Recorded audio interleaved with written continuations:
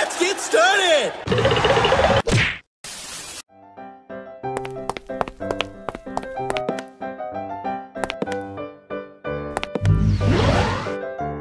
Clever, comrade. Where's little person?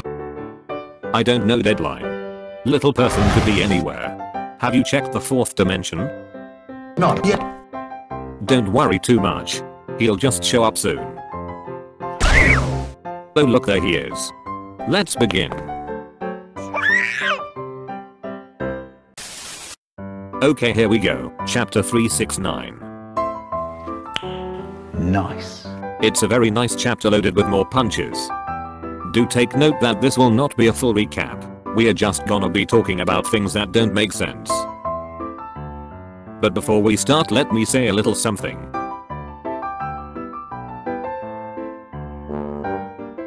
Anyways, since we are seasoned MHA ranters, the first episode of season 6 is not going to stop us from ranting, because ranting about MHA is always.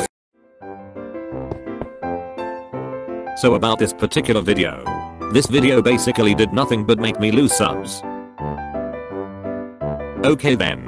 From now on, I will not be making season 6 rants anymore. Besides, I'm planning to binge watch this anime and I could use some spare time. Okay, let's move on to the manga rant. In this video we are gonna be talking about two people. Handyman, and the second user. And just like last time, we are gonna be starting with the bad guy first. This is Handyman. In the previous video, I talked about how weak he is and how he's evolving backwards. What the hell's going on with that weak little body? It is evolving just backwards. I was wrong on this. Chapter 369 revealed that Handyman is not really evolving backwards. He's just turning into the ideal training dummy.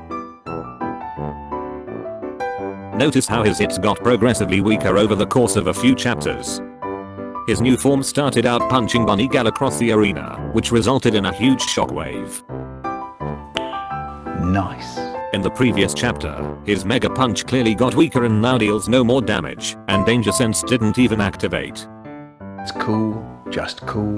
And now in this chapter, his shockwaves are now almost entirely gone. Would you believe it, the little— Furthermore, he even gained the ability to cancel an attack mid-swing. Look at how he's in the middle of a spinning move, and then in the next panel he's somehow just standing. It's like he knew he's about to cause collateral damage and he stopped himself before he could do it. Even more so. Notice that Handyman barely moved at all in this chapter. This is not because he's getting outspeeded by the Green Jesus. This is because he just refuses to move. Just check out the part where he got pulled up by Black Whip. Handyman clearly mentally reacted, yet didn't move at all, even though there's a whole barrage of sentences before Falcon punched him. This is because he's evolving into a training dummy, and training dummies are not supposed to move. And then there's also that regeneration ability, so you can punch him all you want and never need to fix him up. Additionally, he even analyzes your quirks for you, in case you have no idea how your powers work. Handyman is literally the best training dummy any person could ask for. Now with all of this said, you just had to ask, why the f is the creator making his final boss a f***ing training dummy? We are literally in the f***ing final arc. The final boss should not be a f***ing training dummy. And what the f*** is this? He's communing with the spirits of the legendary training dummies of the past? Jokes aside, this is probably just another ass pull. This is Deadline just piloting Handyman after all. He's got ass pulls for days. Anyways, let's move on to the next topic. Dear Shift, the second user. What the hell is with the second user? He's the last quirk in the OFA stockpile to be unlocked. Yet not only he instantly mastered the uses of all the other quirks so he can give out tips. He can also project his vestige form far longer than all the other vestiges. He's also unique in that he makes Deadline panic for some reason. Not only that, Dear Shift requires Falcon to operate within its own time frame because it's just that special.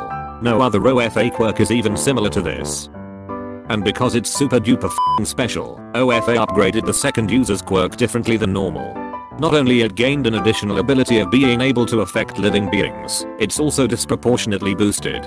Compared to other OFA quirks, the power boost gear shift received is noticeably larger despite it being a weak quirk from the early days. Furthermore, while Handyman is out here complaining that he's getting outspeeded by the green Jesus, the second user has absolutely no problem handing out entire sentences of tips, because he can also somehow talk faster than the speed of sound. And on top of all that, he's the one who did most of the fighting in this chapter, by giving Falcon directions on what to do. He even knew what Supermom told Falcon a long time ago, like he's also capable of hijacking the memories of his host. Holy f***, the second user is such a f***ing Mary Sue. Handyman is already so weak and now the final quirk Falcon unlocked even contained the spirit of a literal Mary Sue? What in the actual f***? Hey yo, what the f***? Yeah right, no, he has a 5-minute limit. But knowing how much of a perfect green Jesus the main protagonist is at this point, this limit is basically irrelevant. All in all, with all these second user bullshits, the manga is making it look like he's slowly taking over Falcon. I mean, it makes sense now as Falcon somehow able to use gear shift perfectly in the first try despite how complicated it is. Also, the quirk's name is literally gear shift. So yeah, second user is driving Falcon now. And that's it. But before we end, I'd like to talk about fellow Reptile for a bit. While it's nice that we are about to switch scenes, I gotta point out how horrible his outfit is. He's literally Godzilla over here, so why the f*** is he still wearing his lousy polka dot outfit? What kind of f***ing Godzilla wears a polka dot outfit? I mean, look at them, they're circles, a perfectly harmless shape. It would be a lot better if they're triangles. But no, they just got to be f***ing polka dots. Okay, I'm ending the rant now.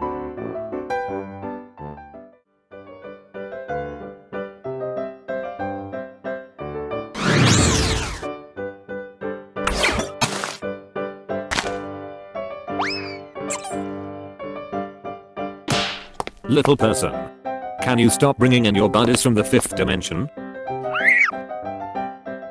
Then what is it? But Miss Mindlayer isn't even here yet.